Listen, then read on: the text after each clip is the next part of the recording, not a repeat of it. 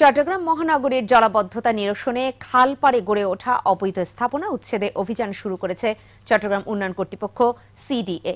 সেনাবাহিনীর তত্ত্বাবধানে অভিযানের প্রথম দিনে কল্পলোক আবাসিক এলাকায় রাজাখালী খালের পাড়ে গড়ে ওঠা বহুতল ভবন সহ অবৈধ সব স্থাপনা উচ্ছেদ করা হয়। বিপ্লব মজুমদারের ক্যামেরায় রিপোর্ট করছেন হাসান ফেরদৌস।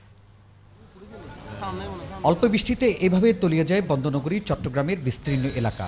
বর্ষা এলেই এরকম দুর্ভোগে পড়তে হয় নগরবাসীকে। জলাবদ্ধতা থেকে নগরবাসীকে রক্ষা করতে সিডিএ নেওয়া মেগা প্রকল্পের জন্য বরাদ্দ দেওয়া হয় ৫,৬০০ কোটি টাকা। পর্যালোচনার পর নতুন করে ব্যয় নির্ধারণ করা হয় ৭,০০০ কোটি টাকা। মঙ্গলবার সকাল থেকে শুরু হয় বাকলিয়া কল্পলোক আবাসিক এলাকায় রাজাখালী খালের উপর অবৈধ স্থাপনা উচ্ছেদ কার্যক্রম। অভিযান নিয়ে স্থানীয়দের মধ্যে রয়েছে মিশ্র প্রতিক্রিয়া।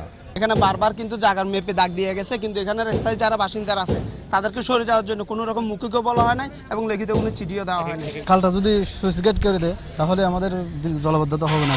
যে এগুলো কাজ করতেছে এগুলোর জন্য সবাই খুশি। প্রথম দিন খালের পাড়ে অবৈধভাবে গড়ে ওঠা বহুতল ভবন সহ বিভিন্ন স্থাপনা উচ্ছেদ করা হয়। অবৈধ স্থাপনা উচ্ছেদ চলতে থাকবে যতক্ষণ পর্যন্ত একটা অবৈধ স্থাপনা সেখানে থাকবে। সিডিএ জানিয়েছে উচ্ছেদ অভিযান অব্যাহত থাকবে। 1 কিলোমিটার দীর্ঘ জায়গায় 26টা অবৈধ স্থাপনা পেয়েছি, 400 মিটার দীর্ঘ আর 600 মিটার এমনি মানুষ অবৈধভাবে দখল করে রেখেছে।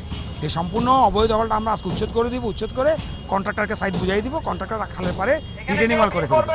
দ্রুত প্রকল্পটি বাস্তবায়ন করলে চট্টগ্রাম জলাবদ্ধতা মুক্ত নগরীতে পরিণত হবে, এমনটাই প্রত্যাশা নগরবাসীর। হাসান ফেরদৌস, একুশে টেলিভিশন, চট্টগ্রাম।